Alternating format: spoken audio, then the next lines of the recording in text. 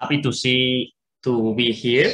I want to talk about simulating quantum circuits on classical hardware. In this case, well, using FPGA. I will explain the meantime what is the meaning of FPGA.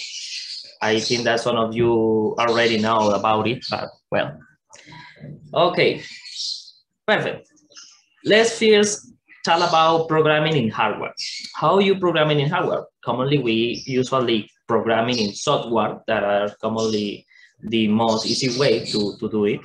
But first, I want to talk about fixed circuits.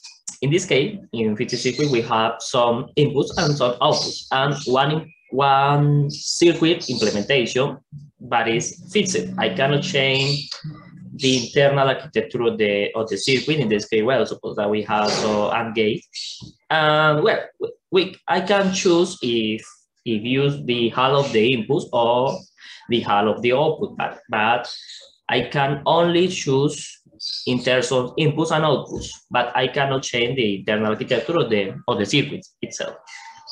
Well, some examples, very naive examples, are the calculator. In this case, we have some inputs that are the buttons, like numbers and operation, and one only output, that is the LCD screen that you can choose, that you can see the result of your operation, right? That is a common example about circuit, a fixed circuit that I can internally change if I plug in, but that's the idea. It's a fixed circuit in this case. Another example for most of you, I think know the Arduino Uno. Arduino Uno is a very tiny platform, very cheap, that can be allowed every engineer or very science to test some circuits or test some projects in some cases. In the Arduino Uno, we have some inputs and some outputs, digital inputs, digital outputs, and analog inputs and analog outputs to measure and to do very useful applications. You can see in YouTube that this type of Arduino or have very interesting projects actually. So, but I cannot change. I can change the internal architecture of the Arduino Uno. In this case, it's only fixed. Have some modules, but I cannot change it.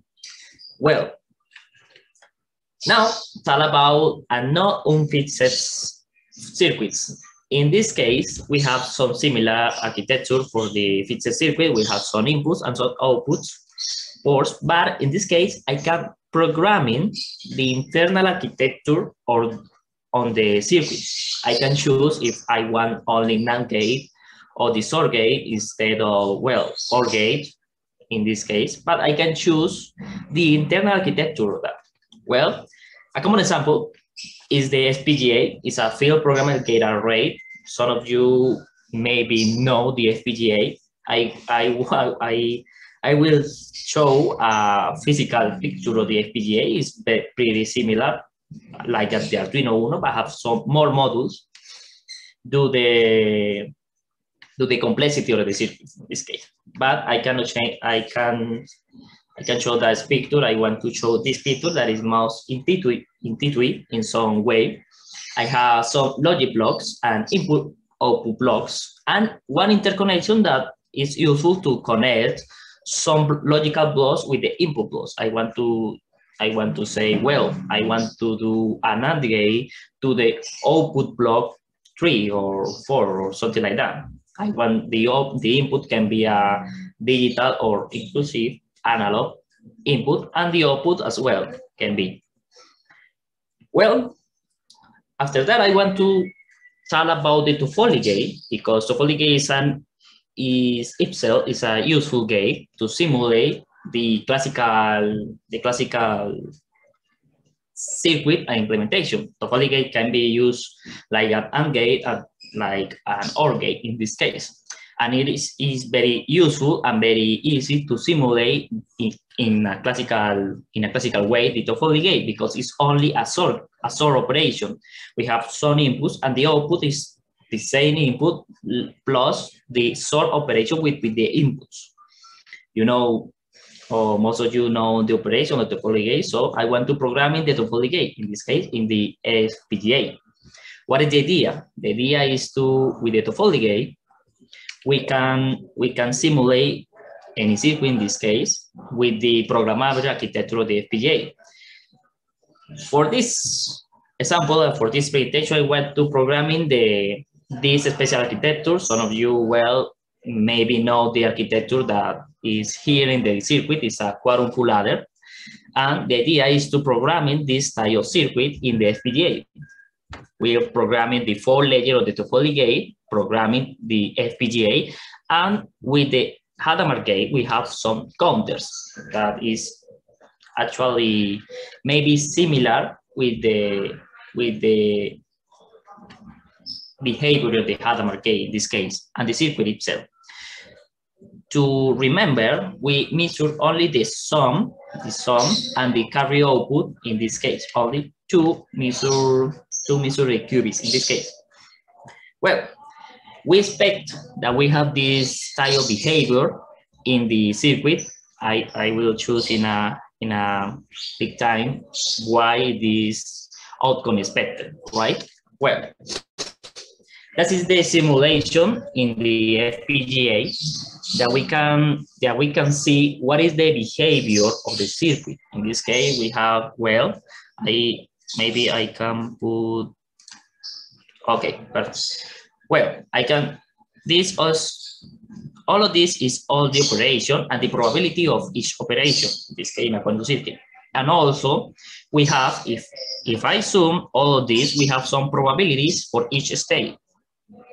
Obviously the state 1-1 is only one way, because only to have 1-1 we have 3-1-1 in this case. So we have only way to measure this probability. In the probability, in this case, we were showing the timeline in the simulation, and we can see all these outcomes. Well, the idea is if I sum all of these probabilities, in some case we have the 100% probabilities for the circuits. It's some way to see the circuits and to prove some sort of circuit that we can use with topology gates and the Hadamard gates. Well, to summarize, I use a way to simulate quantum circuits, a very intuitive way. Well, I hope that we can scaling this type of circuits and not only use the topology gate, and instead using other gates to be universal in some way. Well, let's see how this works. Well, thank you. This is my presentation.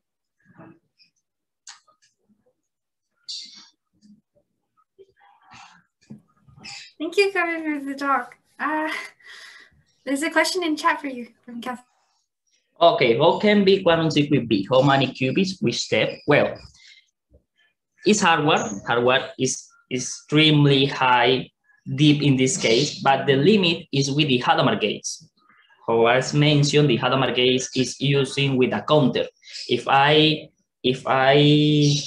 sum or add more Hadamard gates, the counter is exponentially grow. That is the problem in this setup. But the advantage is that we can, in some way, parallelize the circuit to be more states and be more short the process of the circuit.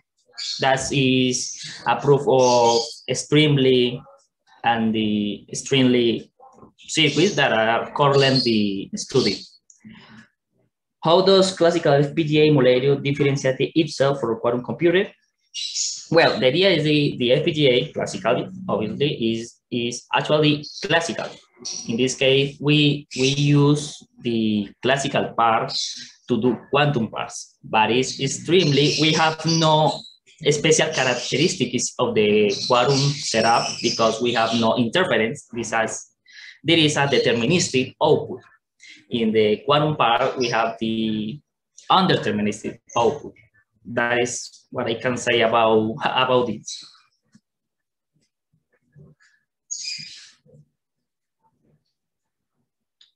how the standard gates are implemented in FPGA using inbuilt IPs or loops. Well, I know, well, sorry, but I don't understand what is IPs or loops, but I can tell about how the standard gate are implemented in FPGA. We have, in this case, we have only the Toffoli gate that is usually equivalent to the CNOT gate in a classical setup, in this case. And the idea is to can simulate actually the other universal set of gates. When we can simulate the universal set of gates, we can compare to the quantum part to see what is better in some cases, for what architecture can be